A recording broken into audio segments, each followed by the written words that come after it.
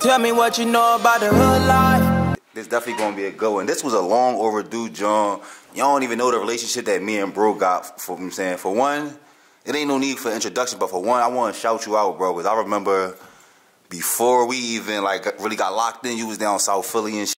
FakeFree KP, man. You already know, man. Welcome to the South Side. Facts. To the South Side DVD, just running through the streets. Right.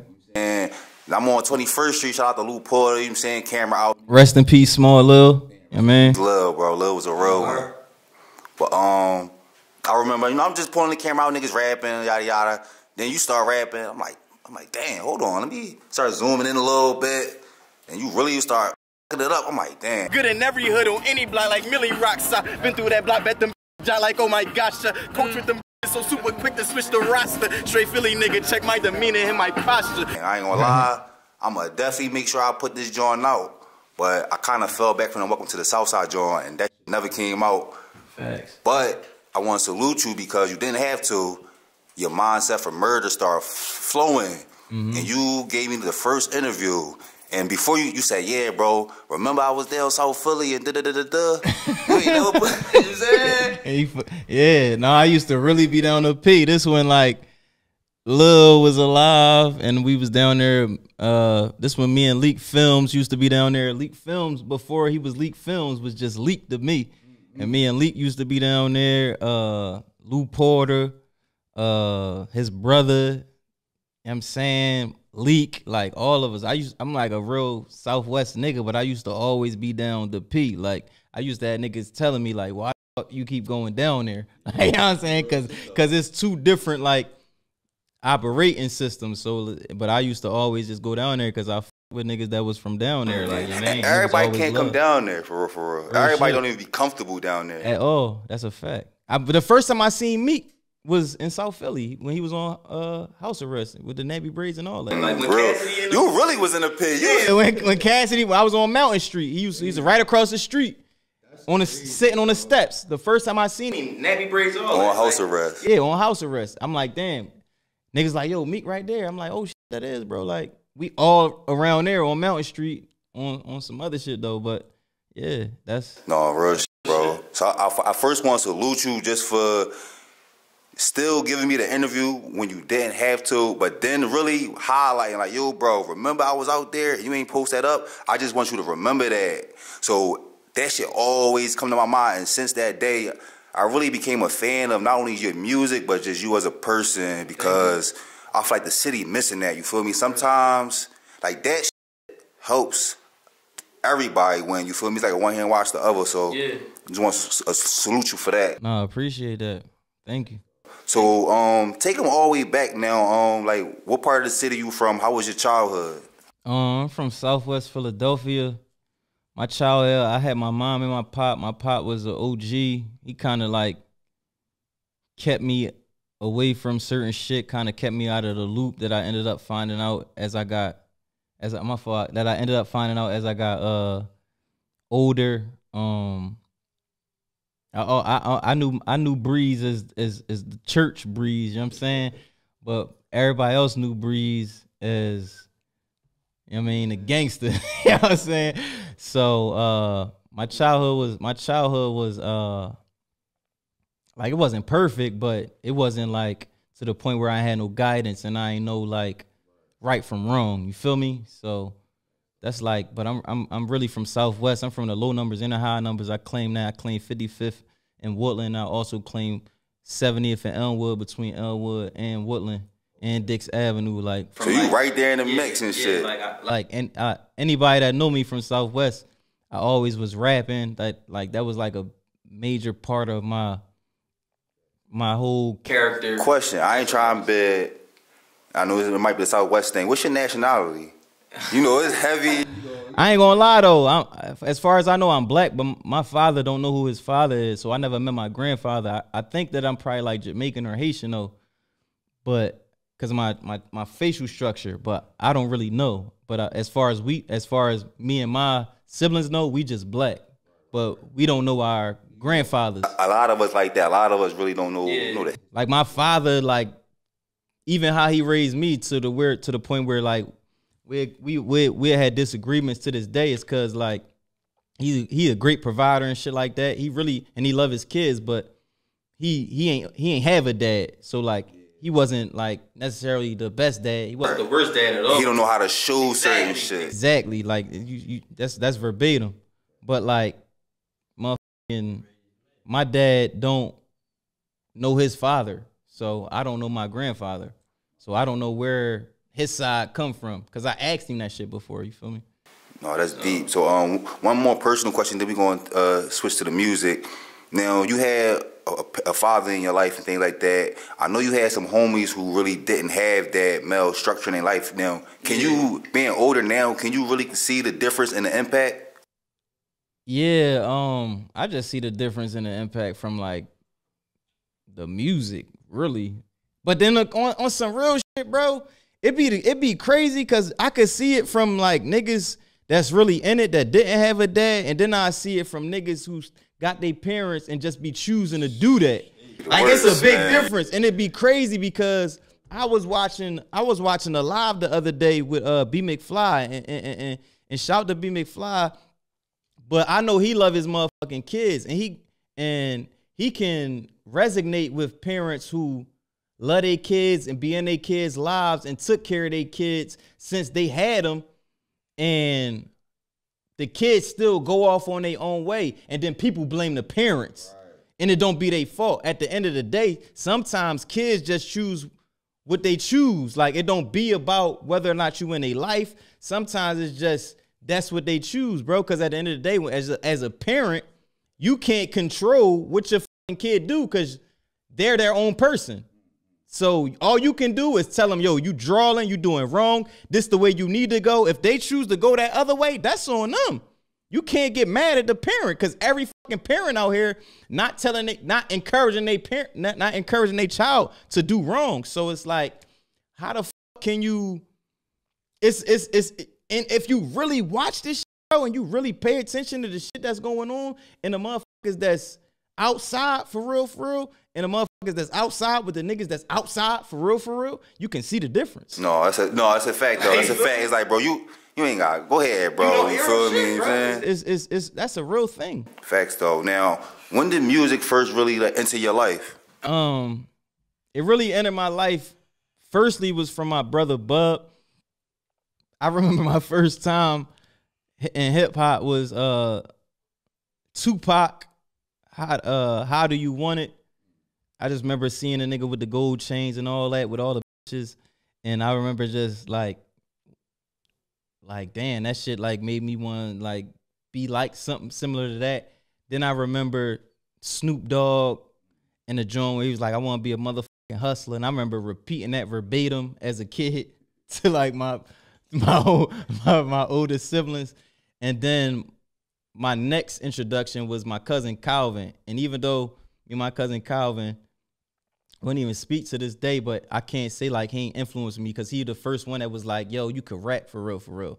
And like I took that and ran with it. And I used to be going to his crib as a kid doing the karaoke shit. I don't even know if you remember Audacity as a recording program, but Audacity used to have like a recording program, and I used to always want to go to his crib because he had this recording program and we could just record and rap the whole time. And his mom, my big cousin Dawn, she used to come in there snapping like, y'all motherfuckers is loud, y'all cussing, y'all ain't even supposed to be cussing, we kids, you feel me? So like we kids, but that shit made me want to rap more. And then as I rap more, I ended up learning that I was good, and then I took that shit to school, and from school I ended up battling niggas that was like bigger than me, older than me, kicking their ass though. You feel me? And that shit just turned into like a real Talk thing. about them headshot days. Where was you at? I wasn't nowhere. I was looking up to the niggas like that. Like I was looking up to Meek Mills and NH's and Reed Dallas and like Joey Jihad for sure, and feeling like damn, like that shit is tough. Like I was one of the. Like I already say this shit. I told this shit to Meek when I met him. I said, bro, I was one of them dirty young boys that was looking at you and really was like, damn, like this nigga one of them ones. Like before he signed his deal and all that shit, like niggas I was looking at Meek like when I see Reed, I'm Southwest nigga though. But when he said, when I see Reed, I'm gonna put him on sight, cause he a pussy, he ain't busting, he like Scepter on strike. Nigga, that shit had everybody going crazy. So I was one of them ones that was. So like, how was your homies like? Cause it's like Reed, Southwest representative, you Southwest. It didn't matter if it was Reed, cause he from Southwest, and we already knew Reed was gonna do what Reed was gonna do, which he did. You feel me? With the blue P hat and all that, he turned right back up on him. But like niggas always, I was putting niggas on Meek, bro. Like as a kid that was older than me, like niggas that was really in the streets getting money and that was like not trying to hear Meek. Like, nah, I'm not listening to that shit. Like I was telling niggas like, no, this one of them ones. Like he one of them ones. As a kid. I want to ask you a question because I feel like definitely like having an eye for talent and some shit that separate people where you can start seeing like. Bro, I've been like that. I'm still like that. That age that you was able to see Meek? Yeah, but what did you see? Like rawness, unscathed. Like, and I don't want to shit on nobody by saying this, but we keeping it real, right? Like, it was certain shit that was happening to certain people in the hood that wasn't happening to Meek. That was like certain shit that was happening to niggas in the hood. I couldn't be like, yeah, they did that shit to Meek too. Like, I could be like, nah, Meek kind of like ain't nobody do nothing to that nigga. So it just, everything he said just felt realer. Real shit though. But I would say this, and then I'm gonna kind of take it back to your high school days, is when everybody else was, no, I don't rap, I'm really a street nigga, I'm really in the streets. Cuz was on some, no, I rap. Like, I really rap. My niggas in the streets, I smack the shit out you, but I rap. You feel me? And it's like, I feel like once, now everybody tried to pivot and like, oh, like they try to make it corny to be a rapper, but it's like he embraced that, no, I rap, this is what I do. This is my craft for real. Now I want to take it back to high school. You know, you start getting off the steps a little bit, you start taking the craft a little more serious. How was it for you? It still was just a hobby on some real shit, cause like I went to prep. I went to prep charter. You South Philly boy for real. Yeah, you feel me? I went to the P like when they was trying to get everybody from every part of the city to go there, and this before the P, this is before prep was like when they was bringing pistols in the prep. Like that's why I ended up in down South Philly being down there drawn. Like you feel me? Like I used to be down there doing shit I wasn't supposed to be doing as a Southwest nigga. Cause one thing about y'all stick together. So it's like, I used to be down there, like, I knew I was in a way, but it was just like, no, that's my nigga. Like, fuck what y'all talking about. So seeing all the other shit and knowing that I was right there, it just was like, I mean, we here. Like, and it made me, like I said, like, my first time seeing Meek Mill, nigga, I was on Mountain Street. I was on the snow. Euro shit. I was on the snow. That's what they call it, the snow. Like, niggas was walking up, bicycles, pistols on them, all that type of shit. Niggas was walking up, beefing, all type of shit. And I was just down there. But the niggas I was cool with was really my niggas to this day. Like, you feel me? So, seeing it on the rap side, I was excited. I was a fan. I wasn't nothing more than a fan. I'm gonna keep it a bean. I say, well, for me, I feel like for me and like kind of like the rest of Philly, we started taking you seriously when it was the Mindset Before Murder series and shit like that. Now, talk about just go back to that space. You know, where was you? How did you come up with the concept? Because that's what everybody was trying to do, little shit. But your shit just hit different. Your shit just. With the Mindset Before Murder, bro, I'm going to keep it a bean. I was doing Move Maker Mondays at a certain point in time, around that time, to where it was like I had so much music and I seen that the internet was taking over everything, though. I'm like, it don't even matter how much music I got. I got to get on this motherfucking internet and start bombing on it. Around that time, and I'm gonna keep it a bean. It was LGP Qua. You know I'm keeping it a bean. It was Gungeon and it was Feast Banger. Facts, right? So I said, damn, I'm seeing all this, but I'm like, something missing with these niggas. It's something missing though. So I just started doing Move Maker Mondays. At the time, my girl that I was with, I'm just popping it. I'm popping everything. I'm just saying like, little fly shit and shit like that. But then one of my Movie Maker Mondays, I did like a joint walking past the police station in Southwest on like 60 something in Elmwood. If you from Southwest, you know what I'm talking about. And we walking past the police station or the fire station, and motherfucking, I got a Colin Kaepernick jersey on, and I'm talking like real police brutality shit, like real shit that niggas be going through in the hood.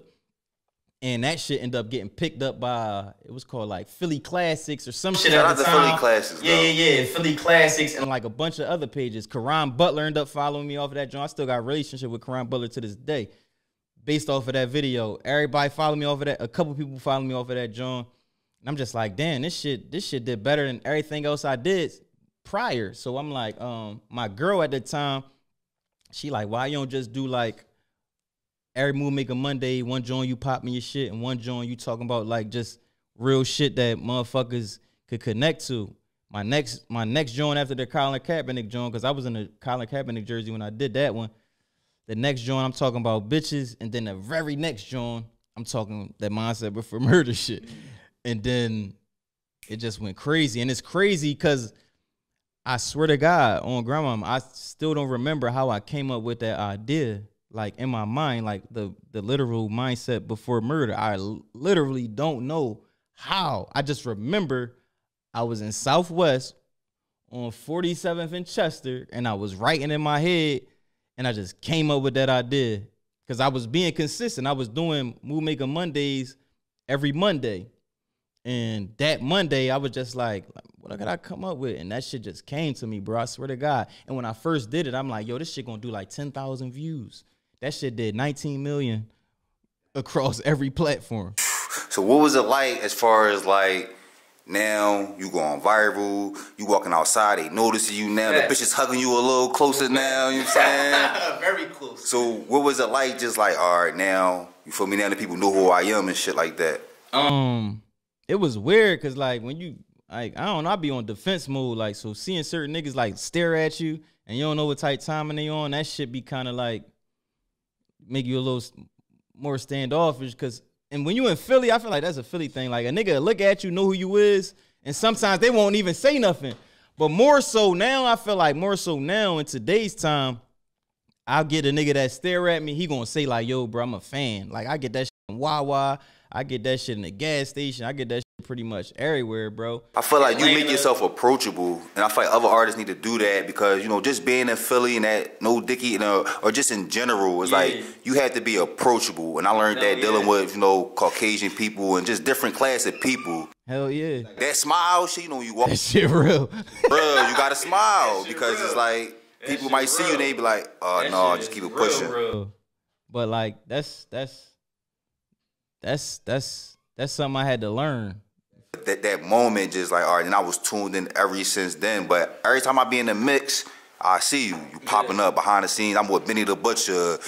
Then Benny pull you to the side and really rapping with you like, nah, bro. So just talk about that for real. The Benny shit kind of happened because of Dutch from Major Figures. I wouldn't know Benny and them if it wasn't for Dutch. I can't never take that away from him. You know what I'm saying? That shit happened in like 2019 before Benny and them was even where they at now. We walked into one of their shows, mind you, Westside Gun. I didn't even know who the fuck Gun was at that time. Gun got on like the biggest fucking chains I ever seen from a motherfucker. And we just walked. It was like me, my man Feek, Slim from West Philly, Dutch, but Slim like tall as shit. So we all walked in there on some like, we here now, you feel me? And Dutch knew that though. I don't know if Dutch was trying to make a point or what, but like we walked in a joint, walked past these niggas taking photos, doing little, we walking through they shit, and niggas looking at us like, who the fuck is these niggas? And then that's when Dutch started introducing us. And then I ended up meeting Conway and Benny. I didn't meet Gun till I got to Atlanta.